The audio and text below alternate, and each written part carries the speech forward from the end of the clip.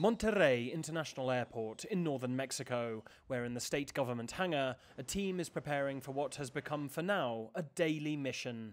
Persistent drought and rising temperatures have made rainfall so precious in Mexico's third largest city that the government has taken to artificially forcing precipitation in operations described as bombing the clouds.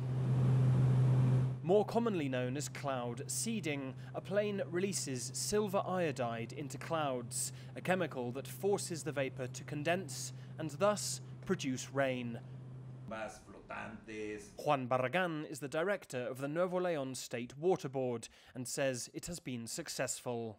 Podemos acelerar el proceso de precipitación. By accelerating precipitation, we can create rainfall in the areas we choose, over forest fires, for example, and in the current case, over specific water reservoirs.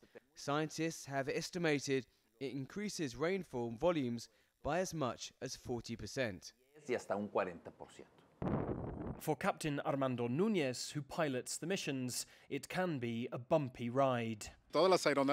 As aeroplane pilots, one of the principal rules is to avoid flying into clouds, and the dense rain clouds we are seeing can present dangers, as electric activity could lead us to be hit by lightning bolts.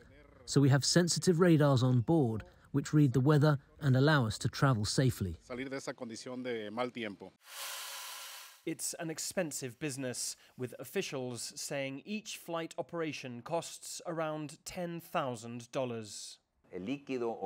The chemical formula costs us around $300,000 a month, but the cost of the drought itself between water trucks, cisterns and infrastructure costs us around $25 million. What's more, the crisis saw our state sales drop by around $25 million, so our economy is down around $50 million. So the costs of these operations are certainly worth the results. As drought becomes a worsening problem in northern Mexico, rainfall, whether natural or provoked by science, is gratefully welcomed. Alasdair, Baverstock, CGTN, Monterrey, Mexico.